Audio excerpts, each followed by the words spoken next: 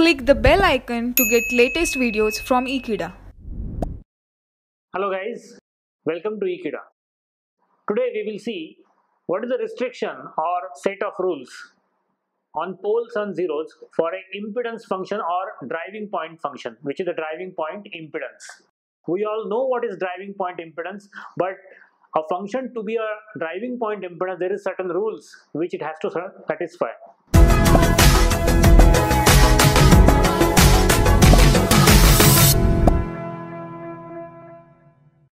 You can see there is a restriction and there are certain rules. The first rule is the coefficients in the polynomial of P of S and Q of S. Now what are P of S and Q of S? They are nothing but network polynomials. One is in numerator, another one is in denominator, and the coefficient must be real and positive. Now I will tell you what is P of S and Q of S. We have seen it when we saw poles and zeros. This is the form of P of S and Q of S. It is having S raised to n, it is having S raised to m, a and b are the coefficients. Now for passive elements like resistor, inductor and capacitor, already we have seen that their values are always positive. And for that reason, all these coefficients a0, a1, an minus 1 or b0, b1, bm minus 1, they are always positive as well as real. Second one is, if imaginary, poles and zeros must be conjugates. So even if there is an imaginary zero or imaginary pole, it has to occur in complex conjugates or conjugate pairs. We will see this as an example.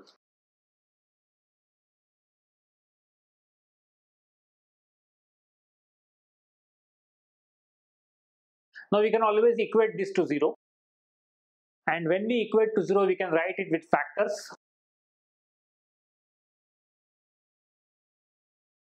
There will be n roots. Suppose one of the root is with minus sign, of course. So this is suppose one of the root. So how we will write it? We will write it as s plus a plus jb here. So if there is such a root and such a factor, then the rule says that there will be one more factor or one more root, such as at least there will be one more factor which will be exactly complex conjugate of this. The reason is, if you multiply both, the negative term goes as well as imaginary terms go. So we'll see how. Suppose we multiply both the brackets, what we are going to get is s plus a the whole square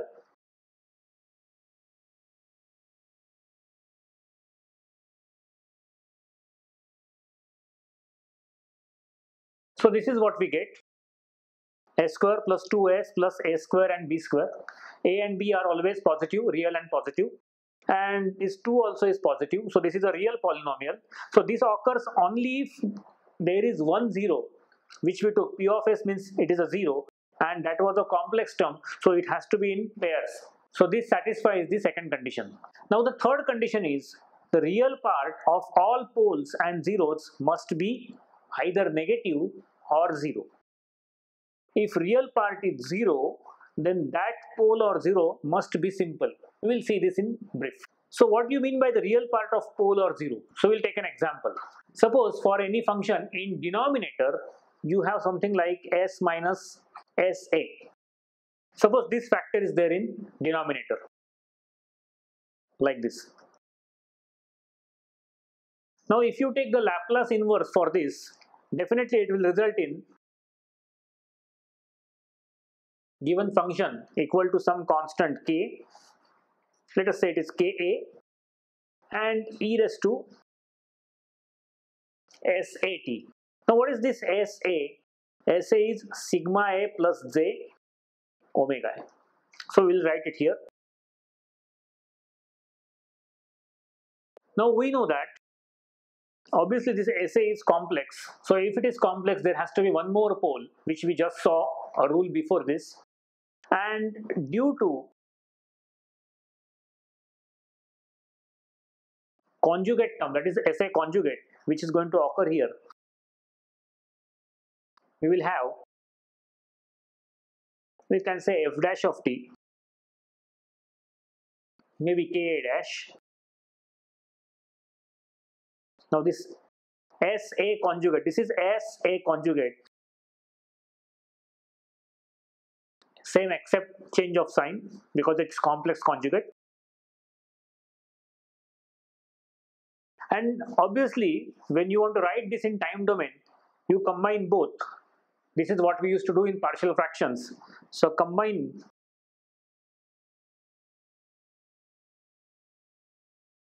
you can write f double dash of t equal to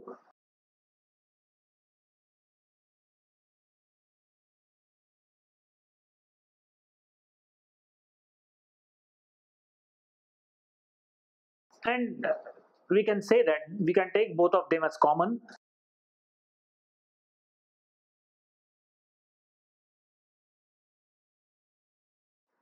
And when you take it as common, we can always write it with sinusoidals. And when you combine it, some new constant k0,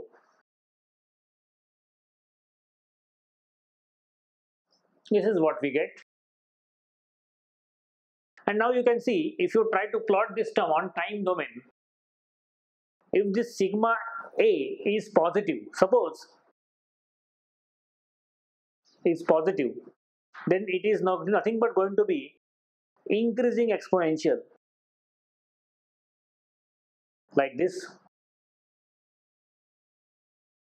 And if it is increasing exponential as time t goes to infinity, this also signal my function will also go to infinity, which is not true and which is not realistic.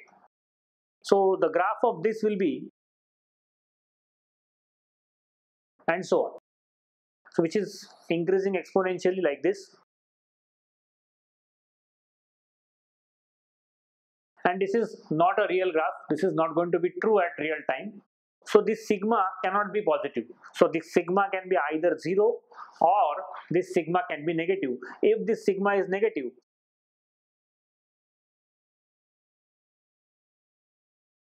then our graph will be exactly reverse. This is how it is going to be, which is decaying exponentially and which is realistic.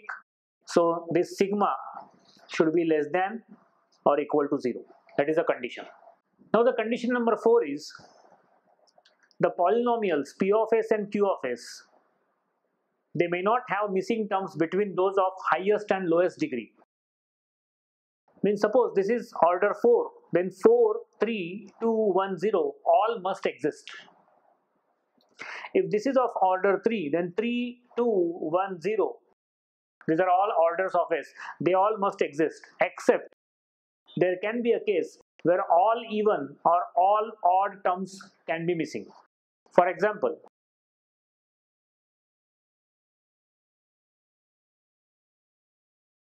this is not allowed because s raised to 3 is not missing, but this is allowed because all odd terms are missing and all even terms are present. Then degree of p of s and q of s may differ by either 0 or 1 only. That means highest degree of this p of s or q of s, there should be maximum difference of 1. Suppose you have p of s like this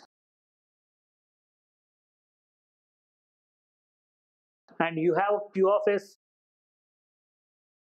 So this is not allowed because maximum difference here is 2, which is exceeding. Allowed difference is only 1. This is 4 and this is 2. So it is not allowed.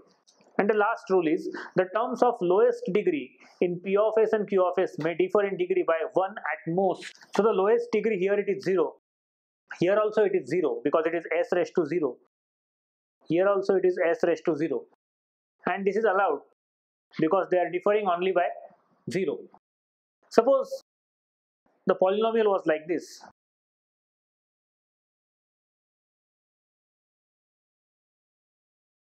So here lowest degree is 0 and here lowest degree is 1. So that is allowed. So this is how the rule 6 was defined. These rules can be proved, but they are not expected right now. So thank you guys. Thank you very much for watching this video. Stay tuned to Ekeeda and do subscribe to Ekeeda. Thank you.